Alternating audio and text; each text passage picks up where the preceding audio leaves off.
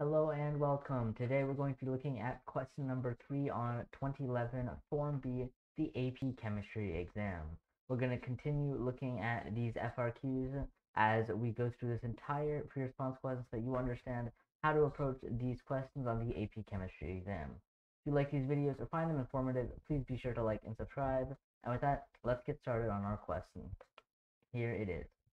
So question number 3, answer the following questions about glucose, C6H12O6, an important biochemical energy source. Alright, so part A says, write the empirical formula of glucose. Alright, so the empirical formula of glucose is what? Well, what is an empirical formula? So an empirical formula is essentially the formula of a molecule that has the least whole number coefficients of each of the molecules. So here we have C6H12O6. Well, each of these coefficients right here, or subscripts, are a multiple of 6. So we could divide each of these by 6, and we still have the same ratio of the molecules. That's really what the empirical formula means. It's just trying to keep the ratio of the molecules. So we can divide each of these by 6, and we get that our empirical formula ends up being CH2O. That is our empirical formula. Let's move on to the next part. Alright, next part. Here it is. In many organisms, glucose is oxidized to carbon dioxide and water as represented by the following equation, which is cellular respiration. A 2.50 gram sample of glucose and an excess of oxygen gas were placed in a calorimeter. After the reaction was initiated and proceeded to completion, total heat released by the energy was calculated to be 39 kilojoules. And we're trying to calculate the value of the change in enthalpy in kilojoules per mole. Okay, let's see, how are we going to go about doing this question? Well, we're given a mass of glucose, 2.5 grams. And now what? Well, we can convert that to moles, right? So we can convert that to moles, bust out our calculator, and we see we have 6 times 12.01 for carbon, we have 12 times 1.008 of hydrogen, and we have 6 times the 16 grams per mole of oxygen. We add that up, and we get that the molar mass of glucose is 180.156 grams per 1 mole. That's the molar mass. And that is going to equal, it's going to equal 2.5 divided by the 180.156 is going to equal 0.014 moles. Alright, well now what? Well, we have the number of moles, and we have the amount of kilojoules that was released due to that number of moles. So we have our 39 kilojoules divided by our 0.014 moles. Right now, is this going to be positive or negative? Well, we're releasing heat. The amount of heat in the system is going down, so the enthalpy is going down. So this is going to be negative. And we're going to set that equal. We're going to do negative 39 divided by our 0.014, and we get that the enthalpy here is negative 2,810 kilojoules per mole. And that is our answer. Let's move on to the next part. Alright, part C says, when oxygen is not available, glucose can be oxidized by fermentation. In this process, ethanol and carbon dioxide are produced as represented by the following equation. The value of the equilibrium constant Kp for the reaction at 298 Kelvin is 8.9 times 10 to the, can't read it from that one, times 10 to the 39th. Ooh, that's a large Kp. I want to ask to calculate the value of the standard free energy change delta G for the reaction at 298 Kelvin. Well, we have a temperature, we know the gas constant, so it's constant, and we have a Kp. So now we can use our equation that we know, which is delta G standard equals negative R T L N K. Alright, so that's going to be negative, let's see. So the gas constant that we're going to use here, it's going to be, well, we're trying to figure this out in terms of delta G, so it's the energy change, so it's in joules. So we're going to use our gas constant for joules, which is 8.314 times 298 Kelvin times the natural log of 8.9 times 10 to the 39th. And then one thing that's important to note here is that this is in joules, not kilojoules. Right? We want to find it in kilojoules. Right? So in kilojoules, we're just going to divide this by 1,000. We're gonna, well, first we can like actually figure out what this is. What this is equal to, it is 0.314 minus 298 times natural log of 8.9 times 10 to the 39th. And that is negative 227,904 joules per mole. So that means that if we're going to divide that by 1,000, and we get that our answer is then negative 227.9, or really, because of significant figures, just 228 kilojoules per mole.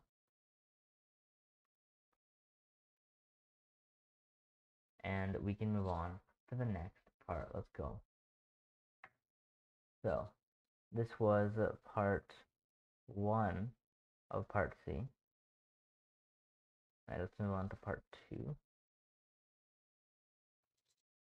We're asked to calculate the value of the standard entropy change delta S in joules per Kelvin per mole. The reaction at 298 Kelvin. Alright, so we can bust out another one of our equations. Right, we know that we have the equation that delta G standard equals delta H standard minus T delta S standard. Alright, so delta G standard is negative 228, and that's going to equal the enthalpy, which is, for this reaction, negative 68, and subtracting, we're going to be subtracting what? We're going to be subtracting 298 times the entropy, but that entropy is going to be, actually, I'll write that this way, times the change entropy standard, but that entropy is going to be in joules, so we're going to have to divide that by 1,000 to get that in, to get this part to be in kilojoules. And then we can solve for S, delta S standard, and we get that it is,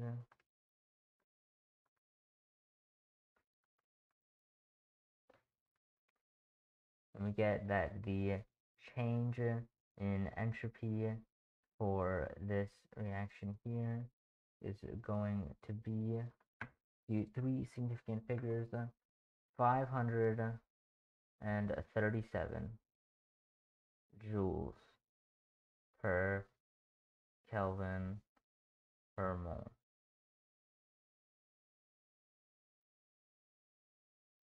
That is our standard entropy.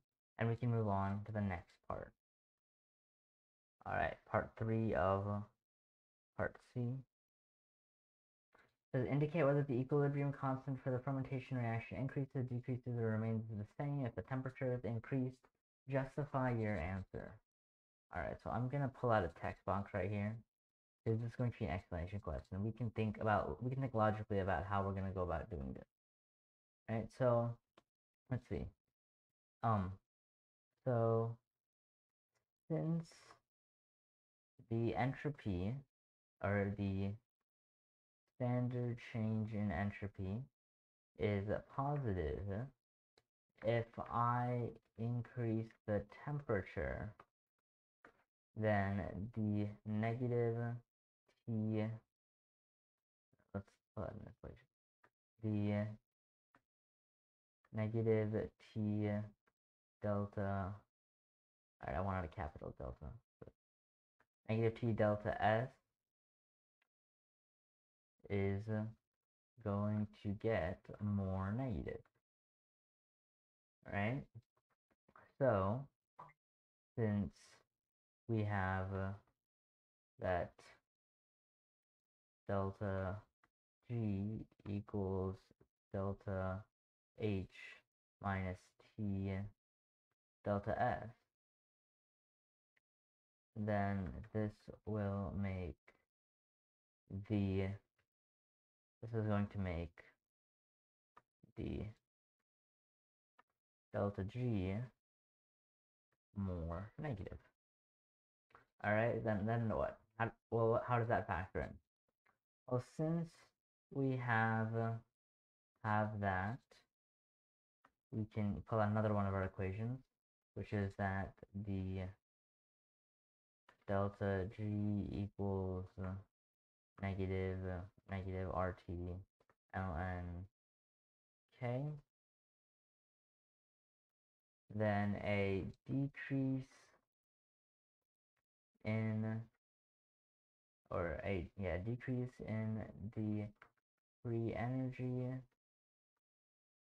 would be a decrease for the negative RT ln K. The decrease in the free energy then would be an increase in the positive RT ln K. It would be an increase in the RT ln K. Alright? So basically what we did is we just took what the temperature was, and then we just tried to manipulate what that meant in terms of what else we were doing here, right? So essentially we are just trying to figure out how the equilibrium constant changes based on the temperature. So we connect the equilibrium constant to something else, which is the Gibbs free energy, and then we connect the Gibbs free energy back to the enthalpy and the entropy, because we know that entropy is the Gibbs free energy is going to change based on the temperature. Temperature times entropy is a factor. However, there is a problem that we run into here, which is that when we have an increase in the RT ln K, but we don't know how much of that increase is caused by the temperature increasing or the ln K increasing. Alright, so there is a difference here, there's a disparity here. So this whole thing is going to be wrong. So even if you've written this, don't be afraid to just turn back and try again, because these things will happen, and you have to kind of realize what these questions, what the style of these questions are, and what kind of justifications you use for what. Right, so first we tried the clearest route we had, which is just using the Gibbs free energy and then changing that to the equilibrium constant, right? It seemed to make sense. But there is more that we learned during our study of thermodynamics, which is how the equilibrium constant changes based on the enthalpy of a reaction. Right, so let's think about it from that perspective, from the enthalpy perspective. So what do we have? Well, we have that the enthalpy of this reaction is negative, so it is an endothermic reaction. Then the reverse reaction must be, or no, since it's negative, this is an exothermic reaction. Right? Negative is exothermic. The reverse reaction, the positive direction, is going to be endothermic. Endothermic direction.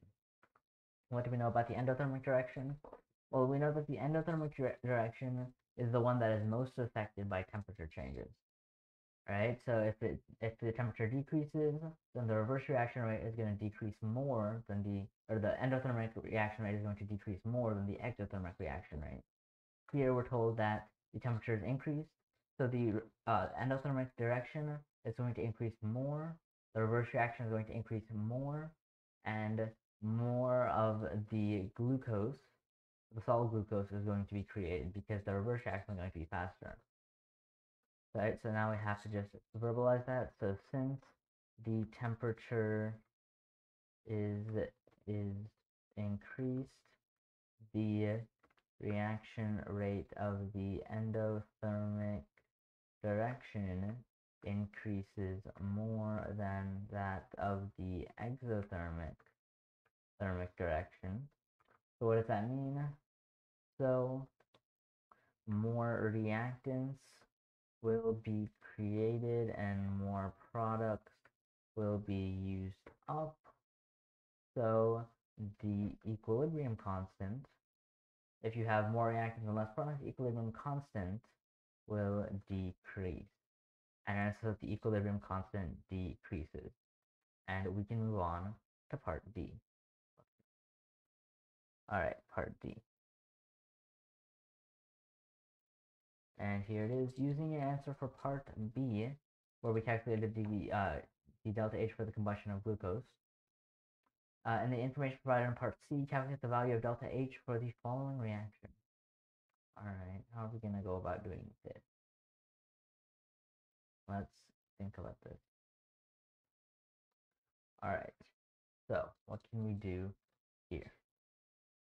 Well, what we could do is that we have that reaction for part C, the glucose becomes 2-ethanol plus 2 carbon dioxide, and we're going to flip that because we want the ethanol on the reactant side. So we're going to flip that and get 2C2H5OH plus 2CO2 is going to become C6H12O6. And then we're going to take the other reaction, and we're just going to put that in there. So the one that we have in right after part A, we have C6H12O6 plus 6 oxygen gas, and that becomes 6 carbon dioxide, 6 carbon dioxide plus 6 H2O. Alright, and now we're going to add these up. So the first thing we see is that this is going to cancel out with this. Right, that's the first thing that happens. And now we're left with 2 ethanol plus 2 carbon dioxide plus 6 oxygens becomes 6 carbon dioxide plus 6 water. So then these two are going to cancel out. These 2 carbon dioxides are going to cancel out here. I'm going to be left with 4 carbon dioxides, and we can rewrite this equation in the next slide where we have 2 ethanols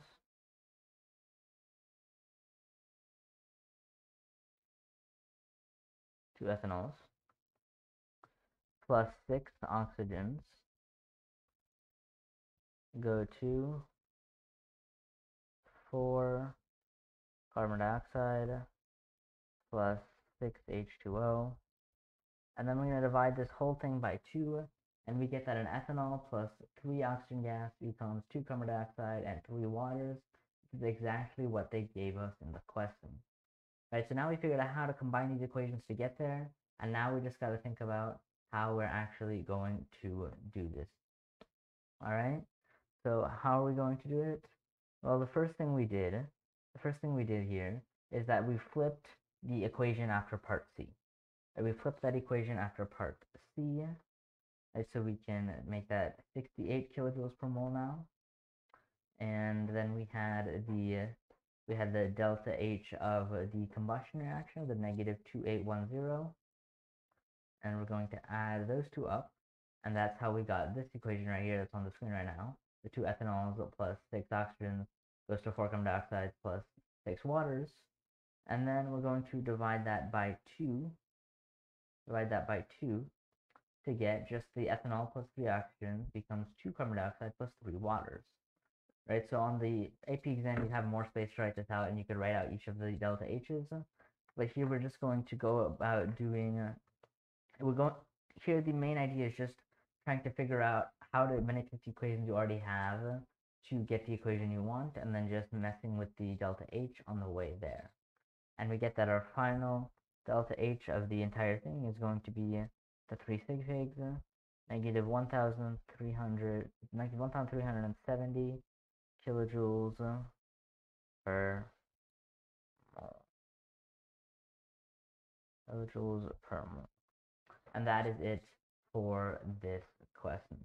Alright, I hope you enjoyed this video or found it informative, and be sure to tune in next time when we continue looking at more of these AP Chemistry FRQs. I'll see you later.